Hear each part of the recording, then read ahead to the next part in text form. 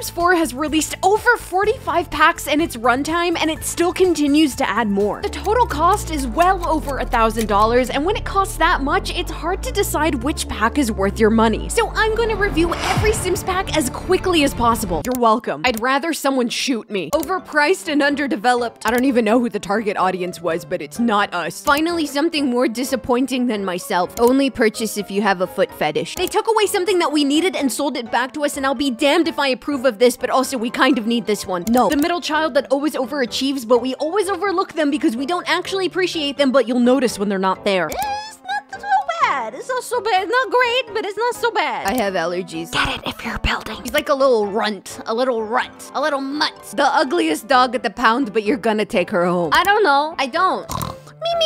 Me. Yeah.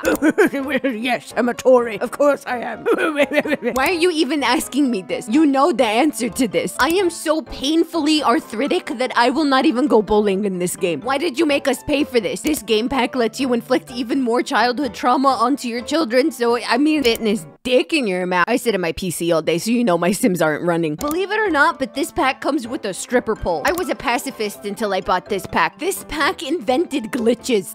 Like I don't want to admit that I like it. The actual goat. Underappreciated. Unloved. If I catch any of you with her, it's over. The most annoying pack. My knees are red from how much I bow down and worship her. She was in her manic phase, but I think it builds character. No, but for real, tell me what you actually do here. Nothing. How do you pronounce this? If this pack has 0 lovers, it's because I'm dead. The only thing that I discovered is how little time we have left. The only thing tiny about this pack is how much I enjoyed it. A very tiny amount. I wanted to hate her so bad. So bad. I just couldn't. Enemies to lovers. If you can't sleep with Kylo Ren, what's the point? She's kind of like the popular girl in school that everybody likes, and there's just something about her, and you don't want to say what it is about her because then everybody's gonna get on your ass, but you don't actually have a reason to hate her, but there's just something about her that the vibes are just so off. I love this one. I love this one so much. I'm never gonna love anything like this. This bitch lied on her resume. This was all built by no game. The fact that this is an overpriced expansion pack is kind of an antithesis to the entire theme of counter-capitalism that the pack was trying to promote, but if you try to ignore the irony of this late-stage capitalistic abhorrence of a product and shut your brain off, game fun, have good time. I want a divorce. I'm not a furry. I swear I'm not a furry. I'm not a furry. You don't actually want this. This is kind of like a medical necessity. Like, you need this to live, but it's way too fucking expensive. And they know it's way too fucking expensive. They want to keep us sick. The horses aren't even the good part. Excuse me, ma'am. Not to be disrespectful or rude, but could you please take post down? That is my sister who was killed by a metro train, and this post is very disrespectful. I don't know who you are or if you even know her, but I need you to take this down, please. Baby, this is Keke Palmer.